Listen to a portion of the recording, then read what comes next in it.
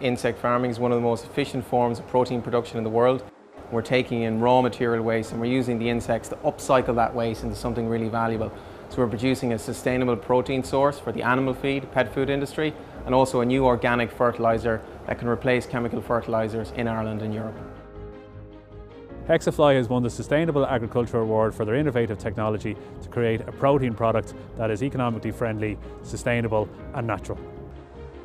We use an insect called black soldier fly. We extract the eggs from that. They're taken then to a hatchery where they grow out from the juvenile stage. After about 7 days, they're then taken to the incubation where they fully grow out into larvae.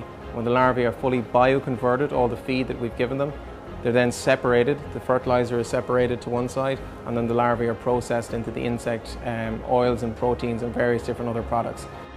It's a wonderful example of two entrepreneurs who set up a really innovative company that is providing a solution for a range of industries here in Ireland and internationally. And it's a terrific example of innovation in a regional setting.